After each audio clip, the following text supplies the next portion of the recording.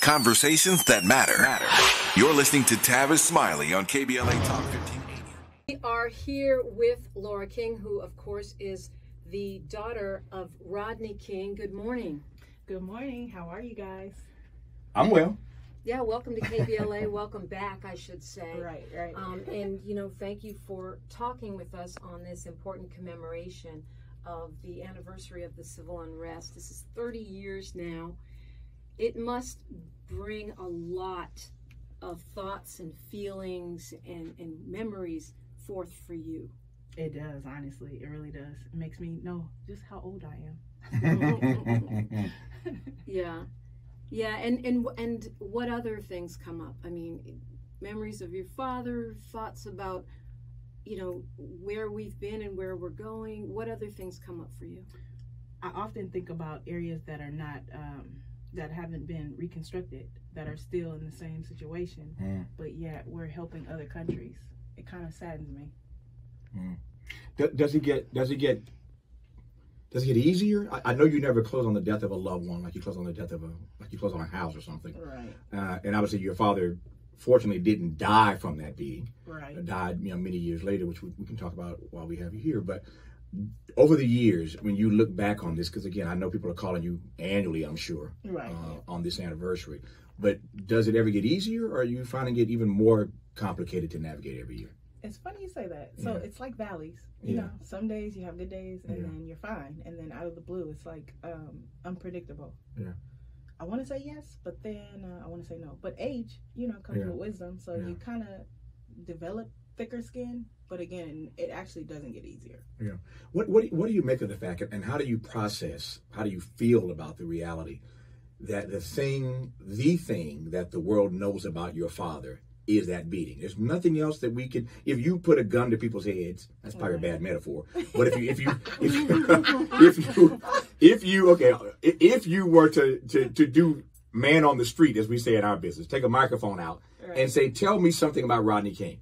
Nobody knows anything about Rodney King except for the fact he took a beat down at the hands of LAPD. But you're his daughter, so how do you process that is the thing that the world knows about your daddy?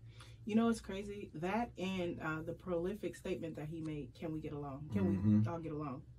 People make that as a joke. And it is funny, but because we're asking the same question, we're still not getting along. Like, we're still in the same situation. We've moved forward, but then again, there's another hashtag. So then we're back in the same spot. I like to say, given everything that my dad went through, I think overall the way that he handled life was successful. We all can see the same picture and see something totally different. To my aspect, I think given the cards he was dealt, I think he handled life the best way he knew how. I had the opportunity to interview Dad not long before he passed. Yeah, and it was really. I'm jealous. You interviewed Rodney King? I did. Man. Not too long before he passed, he had his book out. Yeah. And he came by in person, and I got to meet him. And I hope this isn't trespassing any boundaries, but I would argue, Tavis, that he did die from that beating. Because I feel like the burden that he carried, and we talked about it on the air, for the rest of his life, the physical injury, the trauma, the way that he became like an absorbing entity for all of the pain and trauma that all of us suffered. I feel like that beating kind of did kill him. Yeah, I would agree with you 85%. And I say that to say, even though he didn't die physically, a huge part of him died that night that we never got back. So I agree with you, because he pretty much suffered every day of his life until he expired. Yeah. So when you say 85%, the other 15 is what? Him, like being spontaneous. He doesn't want to project his pain on the people around him. So oftentimes I would know when he was in pain, but other people wouldn't. And he didn't want people to be worried about him. So he tried to but overall he was in pain, mentally, emotionally, physically, you name it. But when you say that you noticed something different about him after that point, he was still here physically, but something was missing. He wasn't the same dad. Can you qualify that, or what does that mean? Yeah, oftentimes we don't realize the magnitude in which permanent brain damage, what comes with that, and everything you can think of. You can be in mid-sentence and then like he'd blank out, and you'd be like, huh? I knew because I did research as I got older, but I know that as a man and as a black man and everything he went through, I'm sure that was hard to deal with, trying to cope and have day-to-day conversations, and you pretty much spaz out sometimes because you forget what you're trying to say, or you try to have a conversation with your kids and then you're trying to explain something and you stutter or whatever. And then he was in physical pain 90% of the time, so like he was always rubbing or hurt, you know. So it's like I think about those things, and I know myself, like I think I'm strong, and then I'm thinking I couldn't relive something like that, let alone the day-to-day conversation that, you know, he had to deal with, repeating the things that was told him that night. I couldn't imagine living through that. Yeah. I remember him describing the feeling of seeing red lights. Oh, right. You know, in his rear view anytime, or even just seeing police following him if there were no lights. Just the dread and the trauma. Do you recall any conversations or any interactions around that?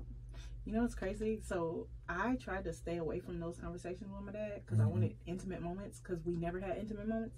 So, for example, a regular dinner never was a regular dinner. It was always what happened that night, or what did you do with this? So anytime I had intimate moments, I try to like steer away from the conversation. So it was hard because I can tell that he was in pain. So I would try to like change the conversation. So it was pretty tough. Yeah. You have two sisters. I do, an older sister and a younger sister. Yeah, you are the middle child. We ain't gonna talk about that, Lord. We're special. Stay away from the middle child. No, we're great. You know, we have experience, and then we have, you know. I'm just teasing. I've got 9 brothers and sisters, and so I know the middle children in my family. So anyway, you're great. Okay, we'll leave it at that. You fearless. We'll leave it at that. Yeah. So how have your other 2 sisters navigated this for the last 30 years? You know, we're all humans. Yeah. And we deal with life differently. You know, we can all have the same parents. We can have the same different dads. All of us cope with things different. It's hard, especially for us, because we went to public school and we were never given the right help. We were never given the right mental help. We were never counseling. Nothing. Yeah. So, you know, we all have our good and bad days. They don't do anything that I'm doing because it's not that, you know, it's not. You're the spokesperson. I am. Family, yeah. And I've done it since I was younger. You know, I used to do things like this before my dad passed, and he's the one that encouraged me to start a foundation because he's like, don't spend your own money.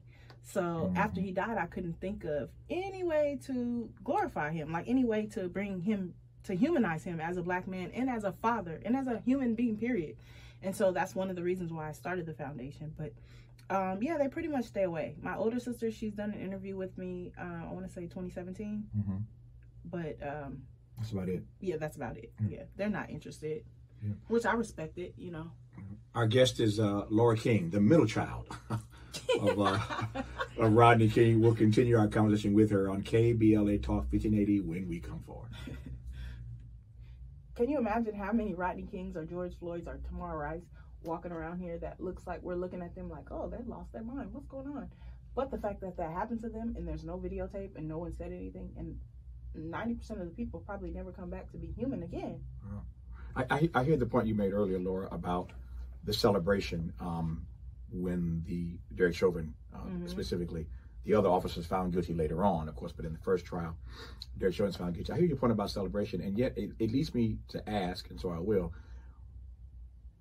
So 20, whatever the number is, 28, 29 years, 29 years. Tell our age, right? Yeah, no, not your age. So we're commemorating the 30th anniversary of the uprisings, civil unrest, riots, whatever word people want to use. But so it was 28 to 29 years from the time that your father, it may have been 30, let's call it 30. Yeah. So 30 years from the time your father was beaten by LAPD officers until the George Floyd situation. So about 30 years roughly. Yep. So how did you process that the 4 cops in your dad's beating were acquitted and the 4 cops in the George Floyd beating were found guilty? Like, how did you process that complete dichotomy? I think there was a lot of suffering in between from it, because I was like, I still have the same state of mind as I did when I was 8 during the trial. it didn't make sense to me. It's like, it's very obvious, but obviously not obvious, because that wasn't the first judgment. You know, of course, things had to burn down, and people had to basically, if some people would say, make a fool of themselves to be heard. It's like, huh? Yeah. You mean to tell me, like, just for a human life, like, it's still to this day, like, mind-blowing for me. At 8, you were 8. I was. Do you, and if I'm getting too sensitive, tell me, I'll back up. At 8, that's a lot to look at. It's a lot to take in to watch your dad go through that at 8 years of age. Do you think that you have been scarred in any way? And again, if it's too personal, you don't have to answer, but I want to ask, and that's whether or not you've had to get therapy yourself over these years to deal with this. You know what? I don't mind ever talking. I don't think anything's off limits, because it's real life. Right. And it's my life. Now, if it was like, if we were like putting on a show, then I'd be like, okay, but it's real life, and I think people can learn from pain. I'm just, it's something that you can never heal from. Right. And I've never had the proper therapy. I think I had therapy right when it happened for like a few months, and that was it. But I don't think, even with therapy, I think it would help. But I think like a Band-Aid, when you get the Band-Aid wet, it's going to come off, and you're still going to have the scar there. So no matter how much oil, some scars may just be permanent. And I think that it's something that's permanent, because he's considered now a public figure, because that's a video that's shown nonstop. It's something that I would never heal properly from. But again, I can use that pain to push me forward to help somebody else that's probably suffering from the same thing, that didn't get publication of the world, you know, didn't get the proper recognition, you know, if that makes sense. How do you broach that with your own kids? Dun, dun, dun.